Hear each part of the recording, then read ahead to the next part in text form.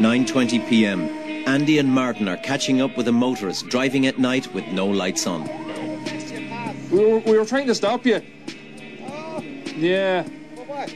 Well, it's dark and you've no lights on, and everybody the whole way up the road was flashing you. Could you just pull in over there, just have a quick word with you? All the cars that were coming against us was flashing the person in front of us.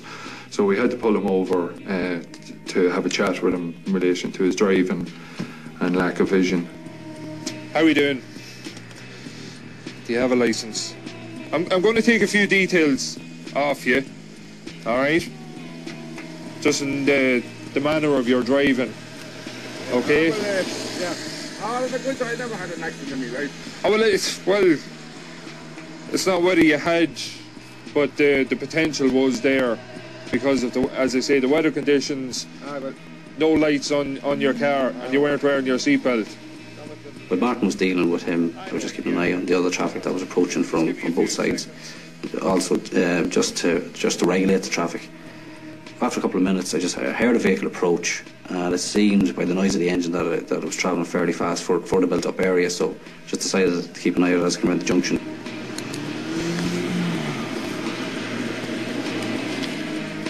So we indicated to the driver of the vehicle just to pull over to the left-hand side onto the footpath. But as he pulled over, he was drawing me away from the patrol car. So eventually, as I got up close to the car, he spun the wheels and took off. 37 and 8 1. Okay. Oh, Are you going? yeah, go on. Yeah, I'll get it back to you. The car takes off and gains vital seconds to escape. He definitely knew what he was at, and maybe he did come in contact with Gardaí before, and seeing that two Gardaí on the road, patrol car a good bit away, he decided to take a chance. Obviously he knew that there was a couple of roundabouts further up, and once you get to a roundabout you can go anywhere. The guards have lost sight of the car, and they haven't got a full registration number. It could have gone in any number of directions. It's now a guessing game which road he has taken. That's it up there, look. Failure to stop is a serious offence. If we catch him, he'll be brought before the court. He could also possibly be facing then the charge of dangerous driving because of the manner of the driving to get away from us in the first place. All I wanted to do on the particular occasion was to caution him in relation to his driving because, as I say, I had heard his driving as such but hadn't actually visually seen it. Andy and Martin take a straight route through a series of roundabouts and head towards the M1. They radio in the car's description in case it's spotted. If you could radio or phone ahead, maybe to Nav, and just to keep a lookout for it. We do not have eyes on the vehicle. 2 males up front, female passenger. Over. Roger.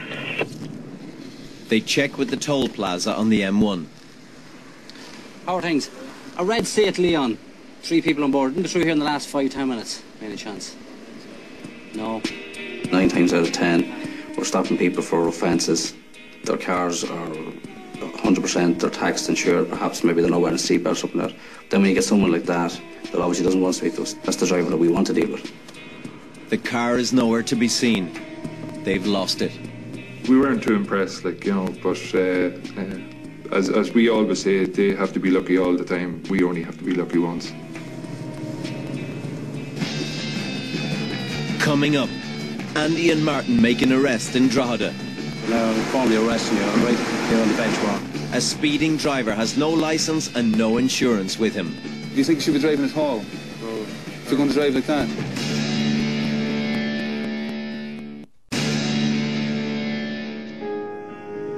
Donegal, 9 p.m. Gardaí Eamon Rorty and Sean Tully, based in Burnfoot Traffic Corps, are on patrol. They've just met a car driving at high speed and have turned about to catch up with the driver.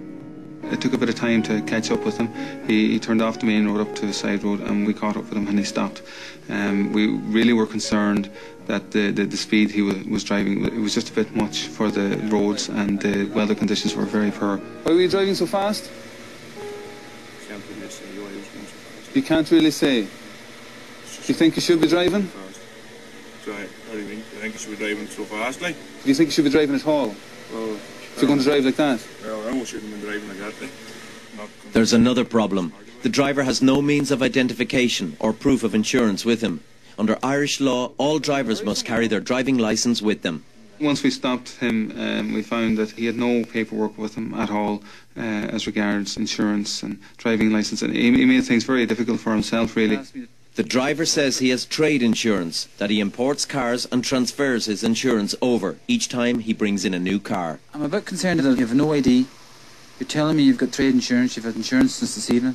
He's claiming he's a car dealer. He's claiming he has insurance, that he can drive any car and it's always changing and stuff like that. We're not entirely satisfied.